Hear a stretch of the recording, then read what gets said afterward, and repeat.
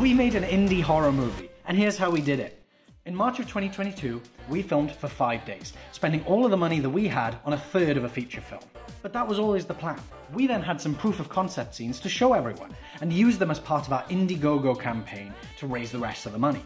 It wasn't easy, but thanks to everyone's hard work and amazing talent, we received some really generous donations from our friends, family, and the public, who just appreciated what we were trying to do. It's not about some horror movie. It's about young, talented filmmakers, artists, musicians, all banding together to show the industry just what we can do if they just gave us a chance. And in October 2022, we were back on set, ready to shoot the next third of our feature-length thriller, Scopophobia. Follow Scopophobia on TikTok and Instagram to hear all about the amazing journey of getting this film made.